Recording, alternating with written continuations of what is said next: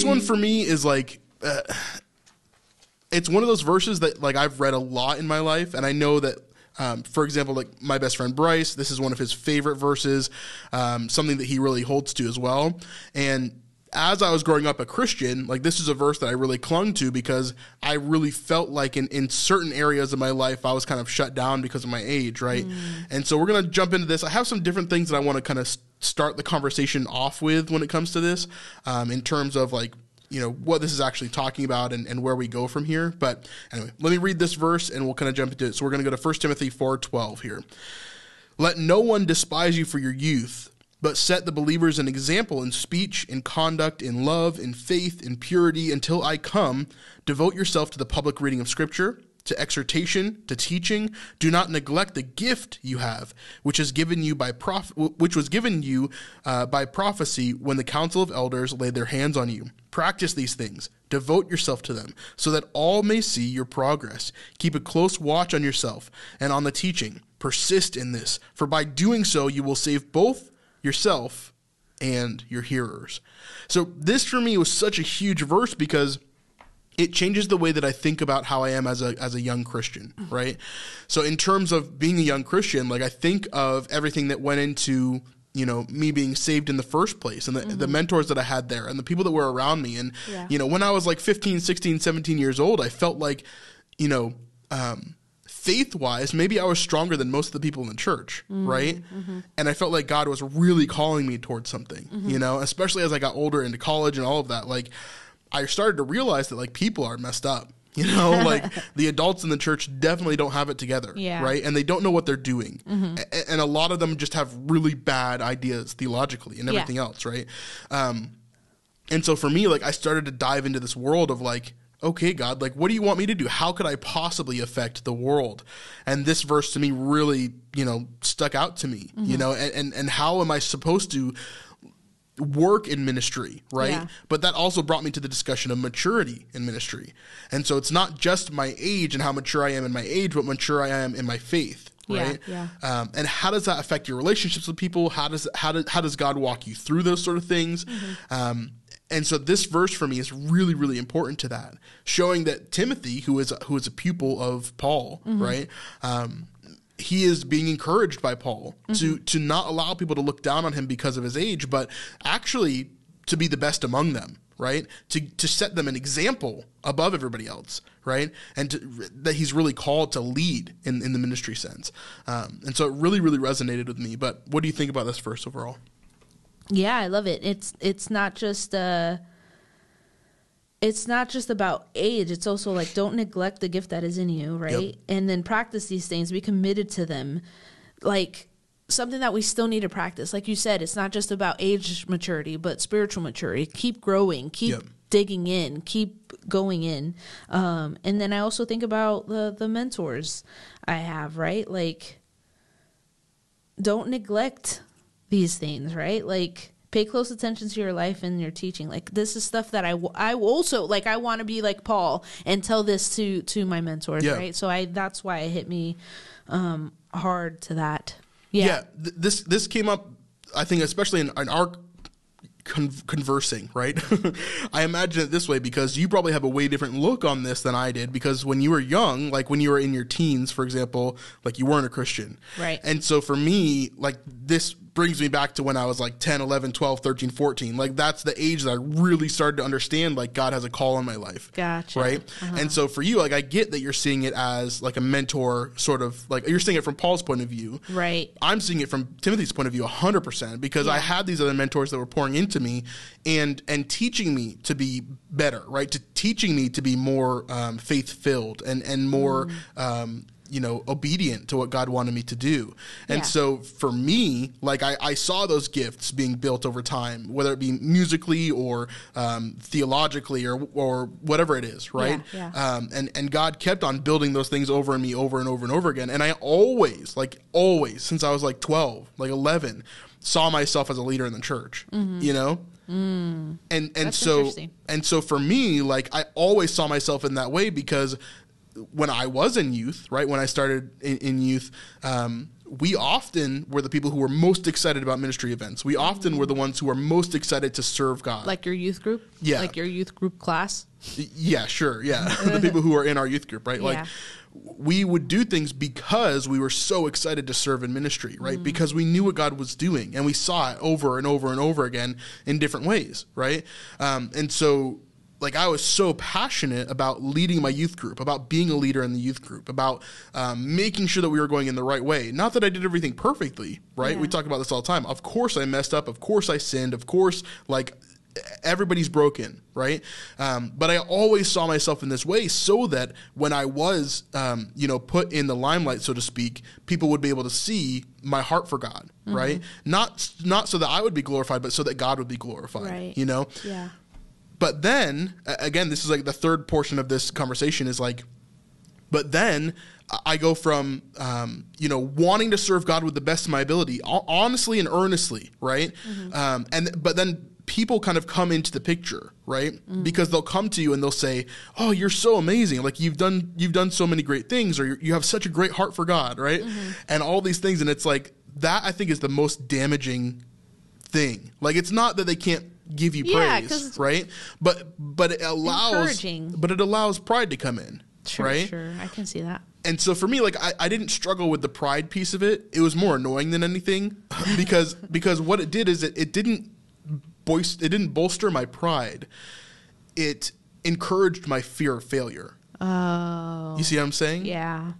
And so for me, like I got to this point where like I was serving God, I was a leader in the church. People recognized that I was doing that, right? Not me alone, but they saw when I was in those positions, right?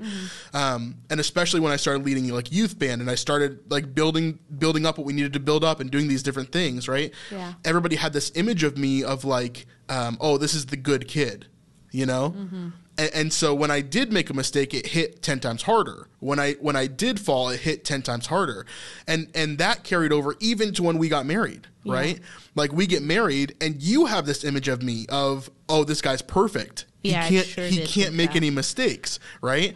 And so then you build me up to be on this pedestal of like, of something that I could never. But you were the angel that I married, and then you weren't.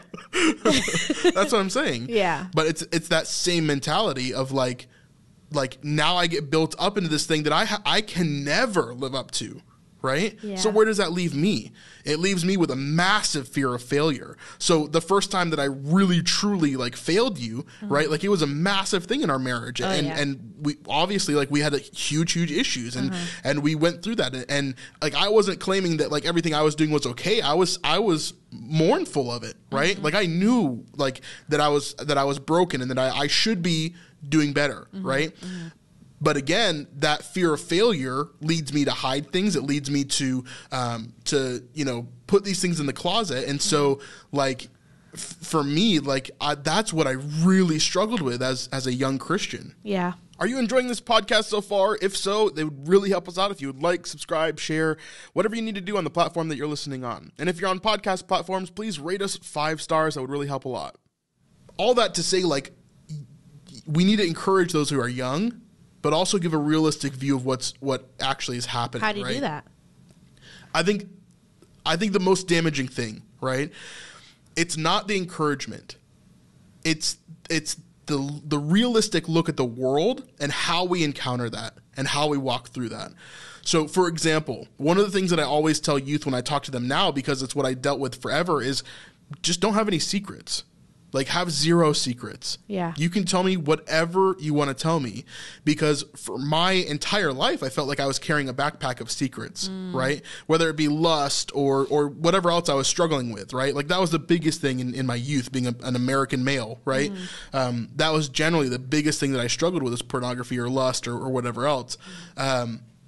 But for me, like, I'll always had this backpack of secrets that I was like trying to hide from people, right? While I was working in God's ministry, while he was calling me to do certain things and all of that, right? It's not that I was living in that life, but I would fall, right? And then I would have issues and I would see the consequences of that and everything else, right? But when we got married And I finally like relieved all those things, right? Like we talked about everything, like you know everything, right? There is nothing in the past several years of our marriage that I've hidden from you, right? Yeah. Like there's nothing that I've had to like hide in a backpack and be like, oh, I'm carrying this sin weight, right? Yeah. That one thing has been the most freeing thing in my life, right? Yeah. Because then I can focus on being a leader, right? I can focus on increasing my gifts and practicing them. And I can focus on being the person that God wants me to be, right? Right. And again, I'm still young-ish, right? Like I just turned 30. And so in terms of the people in terms of the people that we're around all the time, we are still pretty much the youngest people. Okay. Except for the youth, obviously. And so for us, like, we're still in that phase of like, yeah, we're still getting going in life, you know, like we're still figuring things out. We're still going, we're still finding our footing. And so for me, even now, like I see the foundation that God has built on this and seeing the next 10 years of where we're going to be then. And it's like, God has set us up perfectly for what we need to do now. Right. Because he has allowed us to, set an example in speech and conduct and love and faith and purity, right? And so we're trying to walk in those things so that we can be a great example for, right? Yeah. So yeah, anyway, that's my thoughts about it. And it is interesting how you go towards like the Paul side of things though. Yeah, I do go towards the Paul side of things, but I feel like I related to this when I was in my when I first became a Christian. Yeah. Because I was 22 or 23. Yep. 22 probably, when I became a Christian. And so I did feel this because it felt like sometimes the leadership would be like looking down upon me or whatever. And I was a newer Christian, but at the same time, as soon as I became a Christian, I went all in. So like you said recently, like it was like a fire hose, and like I took in all this information, fire hydrant, whatever, it doesn't matter.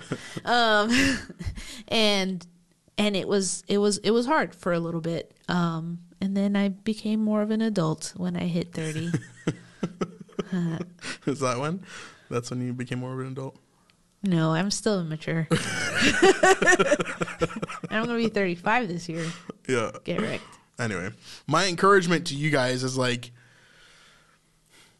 man, don't let anybody look down on you because you're young or because you're old or because you're whatever, right? Your skin tone. Okay, old. Your skin tone, where you grew up, your education level, like none of that matters, right?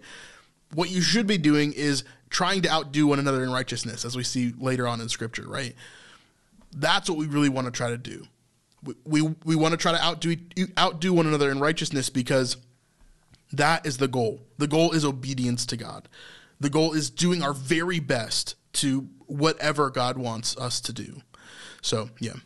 I love that verse, and I hold to it for sure because it's not just the looking down on you because you're young, but how I can be an example. And it shows me I need to be an example in love. I need to be an example in my speech, in my conduct, in my faith, and in my purity. And so those things I really want to hold on to, right? How am I showing people that I'm a follower of Christ, right? This YouTube channel is part of that for me.